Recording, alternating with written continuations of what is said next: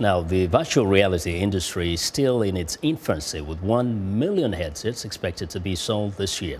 But one company, Applied VR, says this cutting-edge technology could potentially offer patients a highly enjoyable experience from scary and painful experiences in healthcare. You have probably never heard of Ndiho, the Cameroonian tech mogul who has made a name for himself in the Los Angeles area for building cutting-edge software and mobile applications that compete with some of the biggest names in the industry. Ndiho is known as the first African-born technopreneur to cash in big time.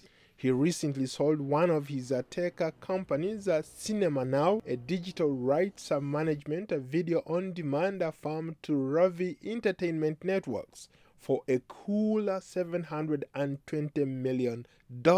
That platform that we built basically, I think, was what gave birth to a lot of the different platforms you have today, you know, whether it's Netflix, whether it's Hulu, or, you know, to an extent, you know, some of the things that are happening with iTunes. They all use DRM today, and the valuation of Cinema Now went from, you know, this interesting startup with a potential solution to a problem to a $720 million company in the space of 7 years. Once again, Ndiho has created a buzz in the Los Angeles area.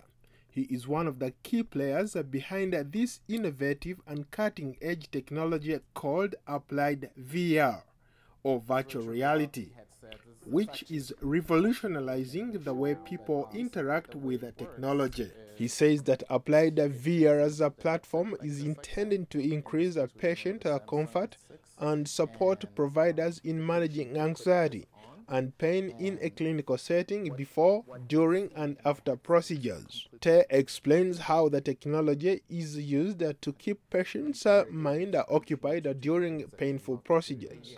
Take as much time as you like.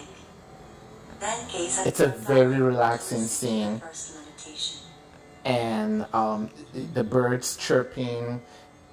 As far as I'm concerned right now, I am on a beach. Mr. Ndiho says that VR has conducted clinical research to demonstrate how their products may decrease patient anxiety, reduce pain, minimize the need for sedation, lessen the risk of drug complications, and shorten the post-operative stage. We're right now in 8 of the top 10 hospitals in America, and you know, we continue to grow every single day. We get a phone call from a health system that is interested in trying our products because there's so many benefits for this. In fact, there's a woman that gave birth using our technology and did not need an epidural.